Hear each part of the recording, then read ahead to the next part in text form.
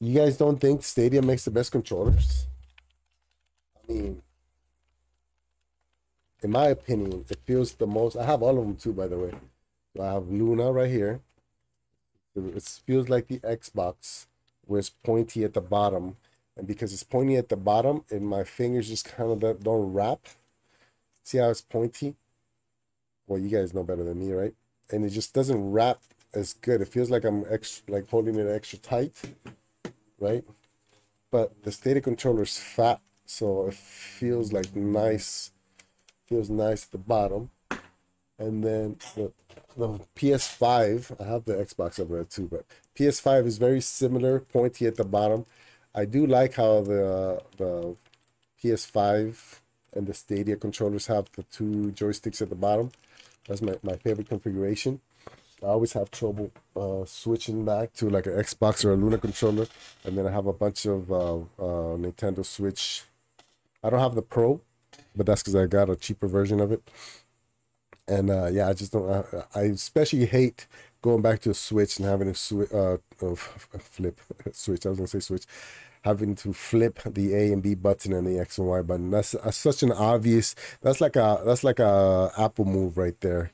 Just make it difficult enough that you're not gonna be able to switch over.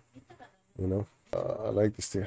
It's my favorite controller. I mean, I want to hesitate saying it because I already sound. You look at my YouTube channel, there's obviously some bias there. But as soon as I felt it, I'm like, man, this feels good. And ironically, this is good. So how many, before I keep going, man, I asked you guys earlier, so how many of you guys know the Ouya?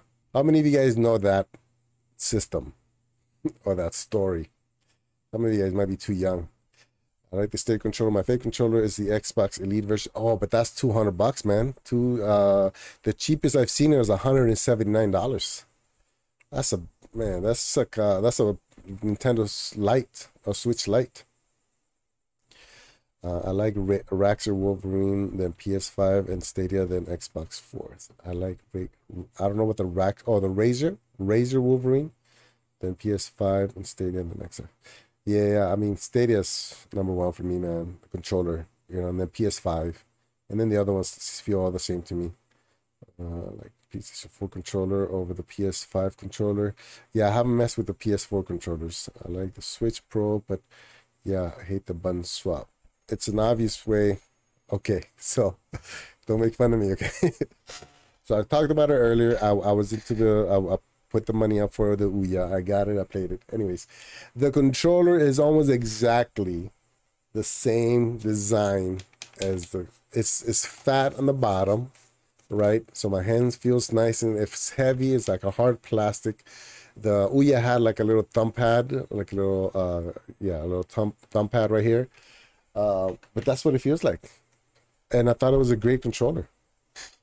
If you don't know what the Ouya is, you got to look it up because you missed out.